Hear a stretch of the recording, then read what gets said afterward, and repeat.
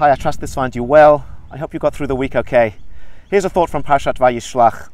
We read of the dramatic confrontation, the reuniting of two brothers, Yaakov and Esav. Esav hated his brother Yaakov to the extent that he wanted to kill him. Yaakov had to flee from home, and he was away for over 20 years.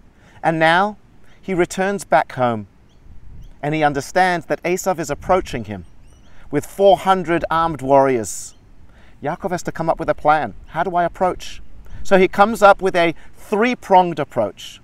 He prays to the Almighty, he sends gifts to his brother to try and soften him up, and he develops a military strategy. He divides his family into certain groups as they're going to progress towards Esav.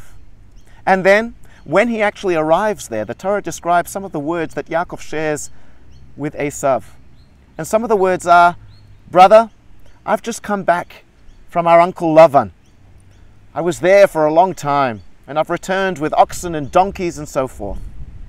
And the commentaries ask a very basic question. Really? That is the information you're going to share? It seems irrelevant.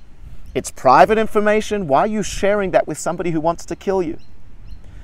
So I read a beautiful interpretation, a beautiful insight from Rabbi Feder, who quotes the commentaries, who say that Yaakov is telling us something very, very important in life.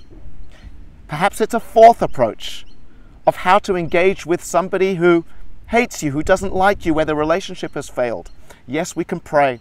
Yes, we can offer gifts to soften them up. And yes, we can even come up with a strategy to remain safe.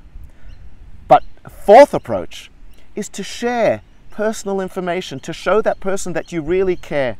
You care about them and you want to come close to them. And indeed, that's what happened. Esav recognized, he felt how genuine Yaakov was, and they fixed the relationship. They were indeed reunited.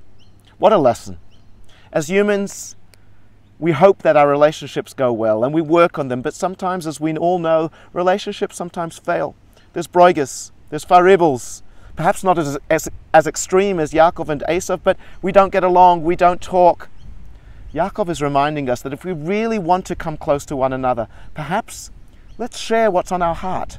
Let's share something that's meaningful, that's personal. Let the other person recognize that you really do want to fix the relationship, that you do want to express closeness. And please God, if that's reciprocated, those relationships will be healed.